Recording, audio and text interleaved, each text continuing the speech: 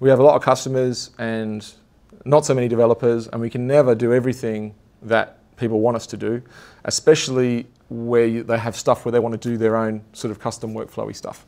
And a lot of our customers do have people who can code to some extent, enough to come up with a script. And so we wanted to be able to expose Baselight functionality so that people can use that to automate stuff. So examples, use our indexer to scan the file system, use all the code we've got to properly handle sequences and frame numbering and all that sort of stuff. Metadata, getting of decode parameters, all the decode parameters are normalized so you can work out what the ISO was on all these shots without you having to write something to parse a ARRI file or something like this.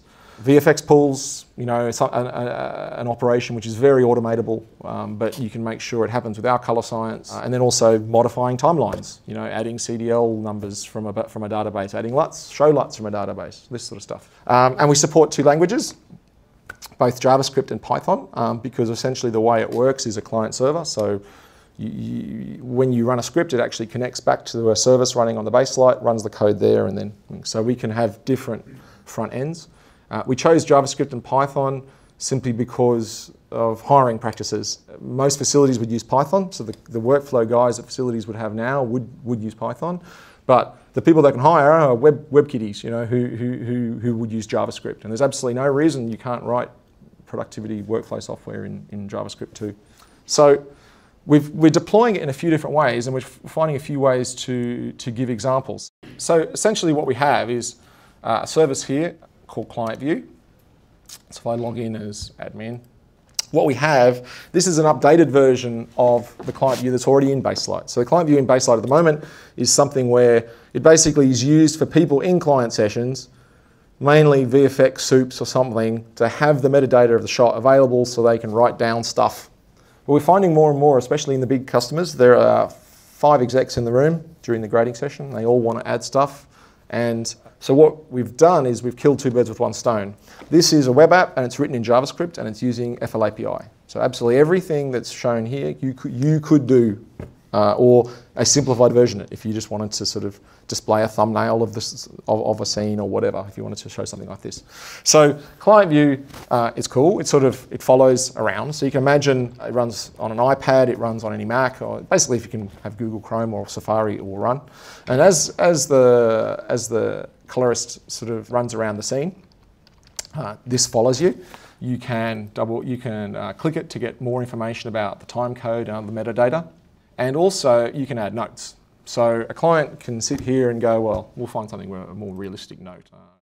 And we've added support for this inside Shots View. So we have a new tab here. In addition to metadata, file metadata, we have a shot called client metadata. So basically we have a note here from admin saying the shot has been flagged and it's too bright, and we can add as many notes as you like. And multiple people can add notes. I'll only show it here because I've only got 1 connection.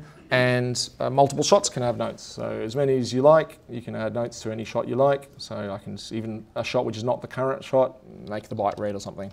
And all the shots, we add it to the next shot, and then you can add filters like a tab. I want to add a new tab and we'll call it client notes. So now we've got everything that has client data in there. I saved some previous stuff as well, is in that thing. So it makes it very easy. Any reports that you generate from that scene, like for a VFX report or something, it will generate a PDF and you can send it to them and it'll have everything they wrote. So it basically allows you to use the Baselight scene as a sort of repository of what people thought of stuff during a review session. And essentially all this is written in JavaScript, and you can have the source code. So it's not simple, but it was the best way we could think of to give a good chunk of code which you can copy and paste interesting things out of how to do these things, how to get a thumbnail, how to extract metadata, how to update client notes and stuff like this. We could certainly envisage you using it, for example, to merge client notes from some other tool programmatically into a Baselight scene so they're available. The other thing I'll quickly show you is VFX pools. So we have some media here from a film called Terminal. Basically, it's a bunch of ARRI raw files, and let's say we want to generate some OpenEXR files for that. Now, we've got a script here I can run, IBC 2019 terminal. And it's basically looped through, found all the media that's in there, submitted it to the render queue, and we can see in the queue here, it's starting to render. But what's also cool is we have a new type of view, which has been written, which we call the Baselight view. And this is starting to move some of the administrative tasks which currently have to be done sitting at a Baselight to a web interface. So for example, we have the render queue. So we can here have a live update of the render queue, and the code that does this you can easily see, and you can use it to integrate into your own facilities pipelines. So for example, if you wrote a script to submit some VFX pools, you can have in that script monitor when the queue is done, and then you can send an email to someone or a summary or whatever. And it's very, very straightforward. It also has stuff like basic system information, sort of a job browser, so you can do export and import and stuff like this.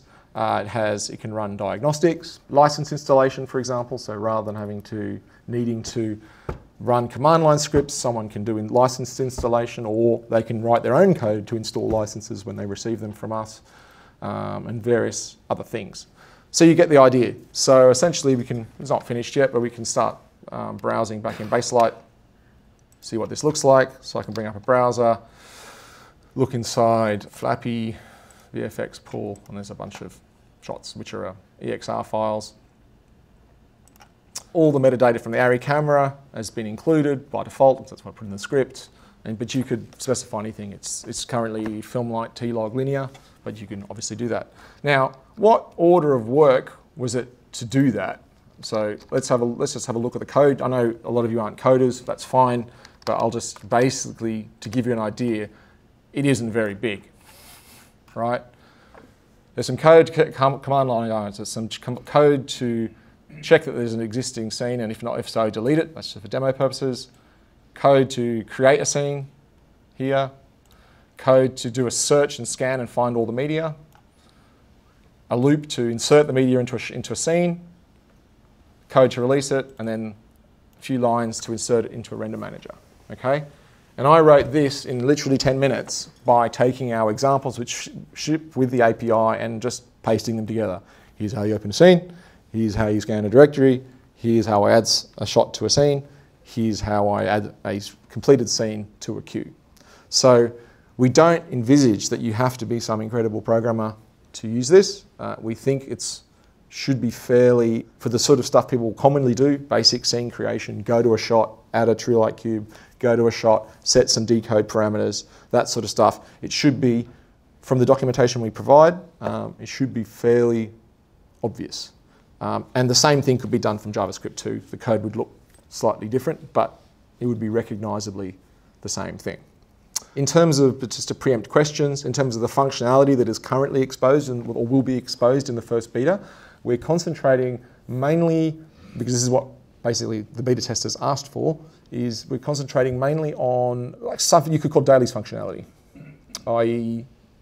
VFX pools, setting decode parameters, inserting show LUTs, setting burn-ins, programmatically controlling burn-ins, so you can specify a burn-in generating editorial meter with and without burn-ins. We don't allow you to go to a shot and automatically add paint strokes or something like this. We don't. The only stuff you can insert right now is sequences, LUTs, CDL grades, some base grades, stuff like this. This will be rolling out later in the year in a beta, and then obviously once we're happy with the stability and everyone and using it, then we'll switch it on for real. It's just basically all you'll notice is when you install Baselight, there'll be a new service when Baselight starts up called Flappy, and as soon as you see that Flappy license, Flappy server, you can write code and connect to it.